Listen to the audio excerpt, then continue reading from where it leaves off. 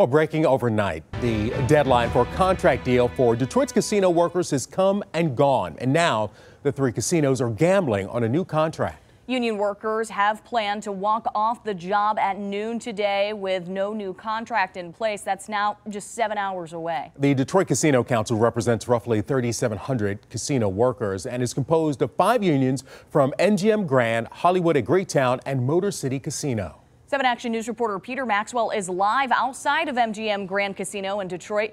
Peter, what are the union members asking for in their new contracts? Well, this is the first time in history that Detroit casino workers are going to walk off the job, supposedly, at noon today. They're asking for higher wages and to keep their health care, and they do plan on walking off the job at noon today. It's the largest strike year since 2000. Thousands of union members, from screenwriters to auto workers, are walking off the job. President of UAW Local 7777, Terri Sykes, is a dealer at Motor City Casino. The UAW is one of 5 unions that cover most employees at Detroit casinos through the Detroit Casino Council. Sykes says all they want is a fair contract. We're not asking to get rich off of them. We're not asking for the CEO's pay.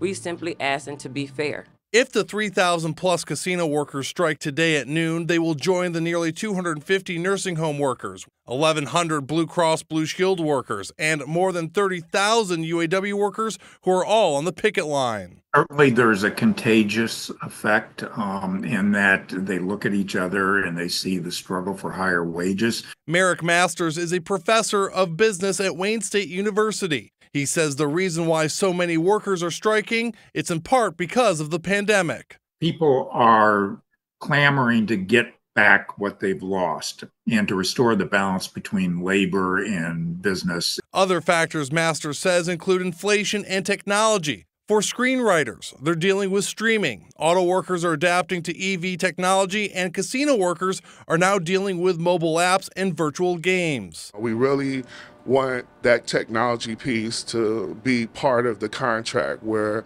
we'll have a say-so on how they implement the technology that's going to affect our workers. While it's the biggest strike year in over 2 decades, workers also hope that this means record contracts. It's just a brotherhood and sisterhood of everybody standing together, fighting for what we all believe in.